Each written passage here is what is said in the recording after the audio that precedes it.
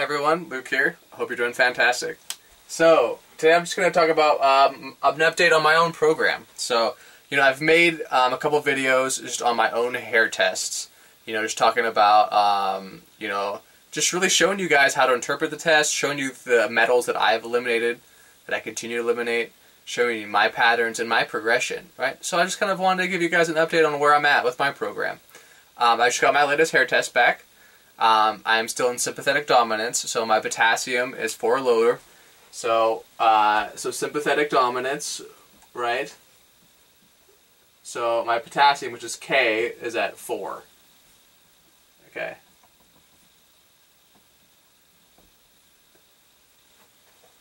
I know it's weird that they made potassium the letter K on the periodic table, right? But K is potassium. Probably should have chosen like PO or something, right? I think that might be someone else. But, well, I know P is phosphorus, right? But anyways, my potassium is at 4. Okay. So sympathetic dominance is still present. Okay, although it is up from 2. Okay, it was 2 before. I'm eliminating a lot of copper, so I'm going through a copper dump. I've been eliminating copper for about 1.5 years. And my copper is actually pretty high. I think it's about 7 or 8 right now. And these are the major things. Really the sympathetic dominance, the copper dump. I'm in slow oxidation. I'm like borderline 3 lows. But yeah, that's not very interesting. I think it really interests you guys more, and interests myself more to really share my experiences right now on the program. So on my program, things that I have struggled with have been definitely addiction to pornography, masturbation, smoking pot, and wet dreams. Okay, so I haven't looked at pornography in about 3 or 4 months, and this is I think part of a healing reaction that I went through where I eliminated some toxic potassium. Okay, and so it's important to realize that there are childish minerals. Okay, and your body can absorb certain forms of minerals, like we all need potassium, for example. But there's certain forms of potassium that are that your body isn't designed to run off, right? And your body will eliminate them at some point. So I eliminated some toxic potassium, and then this has helped me control my second chakra better. Okay, for me, my second chakra is very weak. Part of it stems from childhood, sexual issues with my mother. Part of it stems from I think struggling with the masturbation habit and using that as an outlet at a very young age, and basically depleting my body through masturbation quite significantly, quite extremely, I would say. Along with a pretty bad addiction to pornography. It used to be much worse when I was like 16. It must be like much worse. And so I haven't had a wet dream in about 3 months either, which is good, and I feel more control in that part of the body. Okay. You have to understand that in most young men, their second chakra spins backwards. Okay, so the chakra is supposed to spin to the right. In most young men, it's spinning to the left. Part of this is because immaturity in young men. Part of this is being raised in a society that teaches young men basically the wrong sort of way to go about sex, how women are objects. Part of it is we live in a very sex-crazed culture. And part of it is also, you have to understand the young male mind. This is true for women too, although I wouldn't say quite as much. They don't have an issue with pornography. But, the young male mind was never designed to have access to pornography, okay? Think about, our evolution as a species, right? Having a young 13-year-old man, or at that point I would say a child, a 13-year-old child, having access to any sort of sexual, any sort of sexual thing they could ever want at the tip of their fingers. It's literally just you type into Google any sort of sexual adventure, anything you can imagine. You can literally find it on the internet, right? And it's very difficult when young men discover that, right? Because it comes all at once, and their brains are still young and maturing, and it's very hard to handle. Right, and it's basically, it's such a stimulant, right, and it's such an information overload, and, it's very difficult for many young men, including myself, to overcome. So that's been a thing for me. I would say in the last 3 months, it's more control, right, over that area of my body. Okay.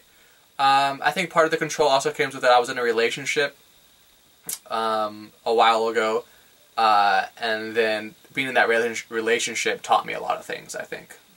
I think that it taught me a lot about controlling that better, right? Even though we're not together now, I think that the relationship taught me a lot of things, right? Other things are just the continuing detwisting of my body. Like I mentioned in the last video I made about the deep healing space, I pop my neck every day, probably 2-3 times a day I pop my neck, and the amount of popping that it does, people have a hard time believing that's coming from my neck. Like, I don't know if I can do it for you guys now. I don't know, you can probably hear that. And I do that 4 or 5 times a day. It sounds gnarly. Chiropractors tell me I shouldn't do it, but when your body's detwisting, I don't really believe chiropractors are right, because I don't think chiropractors understand the program, really, and they're treating with another subset of the population. But when your body's detwisting and more etheric energy is flowing through your nervous system, you kind of get told to twist your body in certain ways to release tension in it. And yeah, it sounds gnarly when I pop my back like that, and most professional chiropractors would tell me I shouldn't do that. But my body is literally telling me, like, Luke, pop your neck like this to release tension. And when I do that, I can feel my jaw loosen up a little, and my bite gets a little cleaner. My teeth come together more, and my bite gets better. Okay, the same thing is happening in my hips. As my hips tighten, and it detwist. I do the spinal twist, and I get a similar kind of thing happening in my back. Actually, as my body detwists. My shoulders hopefully seem to be getting pulled back more, which is good. So copper imbalance is associated with rounding of the shoulders and the head forward, and it's also supposed to it really has to do with how I was raised. I've been sympathetic dominance for my whole program almost, and this is because I had the cringing posture.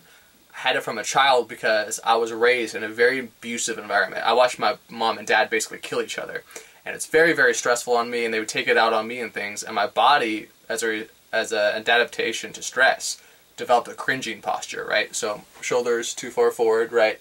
And there's a bump on my neck. You might be able to see that is slowly going away. My head is too far forward, right? It's because you're cringing, right? It's because what do you do when there's, especially if you're a child, right? And there's like a stressor, right? You cringe away from the, the violence or whatever. You know what I'm saying? And so when the body is twisted, it actually puts pressure on the nervous system, right? So if this is twisted, right, it'll put pressure on the vertebrae right there in your spine, in your nervous system, and it'll cause your nervous system to fire too much. And so as I come out of sympathetic dominance, right, and I dump copper to become, and I become more grounded and more relaxed, the body detwists and it relieves the pressure on my nervous system. You know what I mean? So that's been huge for me. The detwisting of my body has been really big for me. Popping my neck, popping my back, getting chiropractic adjustments, doing deep tissue massage. Let's see if I can find so this guy right here, I use on my back, and this is like I don't know what this is called. It's called the massage block. You go to massageblocks.com, and what I do, I lay on this and put my lower back on it, and then I rub out sore spots in my lower back. As my pelvis actually detwists, I actually rub out sore spots in my lower back that actually get sore spots because my certain muscles activate, and my tendons and stuff kind of move, right, as I detwist. It sounds crazy, but it's true, right? So the sauna therapy really facilitates this process, and honestly, what helps my body detwist more than anything, more than the sauna therapy, more than chiropractic, is the pushing down exercise. Moving energy downwards will make you like a rod. And what is a rod? A rod is straight. This is especially true for men, because men are supposed to be straight, and they're supposed to be like rods, right? They're supposed to be, it's like the truth. I don't even know how to explain it. The truth is like a rod. It's like it's north and south, right? The path is straight and narrow, right? And that's what I can feel myself straightening out And you kind of think of it like a string, right? So when you move energy downwards, there's more energy pulling down on your feet, right? And so if you think of like your body is twisted, everyone's spines are twisted, right? So it's like a string, right? And it's like a string that's coiled up. And as you pull the string taut, you know, it becomes straighter, right? And that's what happens to your body as you move energy downwards. It actually makes your body more taut, right? And it straightens out slowly. It's a slow process, but it straightens out the body. And it's helped me tremendously. Even talking about it right now is helping me do it, and I can feel my posture get better.